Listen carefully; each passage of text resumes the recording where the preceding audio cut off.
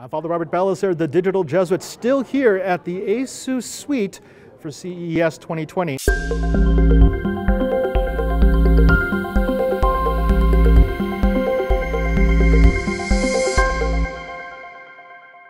Now, no, you're not just seeing a cool monitor set up in front of me, you're seeing the future of video. You see, ASUS has now released their 360Hz. That's 360 refresh panels, and I gotta say, it looks absolutely gorgeous. I know it's difficult to see on this video, but this panel, which is running at 240, is so much less clear than that panel, which is running at 360. Now, I know there have been a lot of people who have said you cannot see the difference. The brain cannot process the difference between, say, 120 and 240.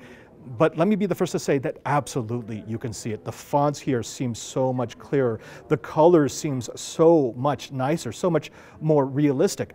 Now, ASUS says that this is just a step on the road to 1,000 Hertz. That's right, refreshing 1,000 times a second. They believe that when they get to that point, then that is a representation of true clarity, true vision. That's how your eye actually wants to see. Now, in order to get there, though, there's a lot of technological hurdles. ASUS has had to play with the types of panels. They've had to play with how the pixels are actually shown with strobing backlights. They've had to look at the response times of individual colors to make sure that they can build a product that can actually deliver you that 360 frames per second. Now, if you are looking for an upgrade to your system in the future, it's probably not going to be size. It's probably not going to even be panel technology. It's going to be by refresh.